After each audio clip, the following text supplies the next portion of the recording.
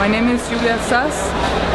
We're here at Art-UNTITLED in Miami, in the Miami Beach.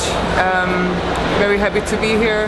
I'm presenting solo booth, with all my work here, and it's a collaboration between myself and the curator Laura and Steinbrand from the Faroe Islands. I have had the opportunity to work with lithographs in the Faroe Islands, and some of those we're showing here, and some will be included in an artist book. It's a really interesting project, this, because the book has become sort of part of like a larger dialogue.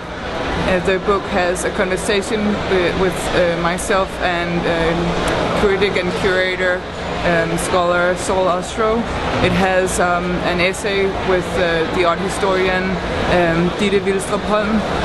It's like a conversation, it's like an open dialogue, it's like how I perceive things. I think this particular painting, it comes out of a lot of drawing. I've been working a lot with different kinds of fabric, and I kind of try to have that materiality of paint become something other than paint itself. I think each shape kind of escapes being a specific form, and the way that I achieve this is from like continuous drawings and just working within this ambiguity between what we know and what we don't know.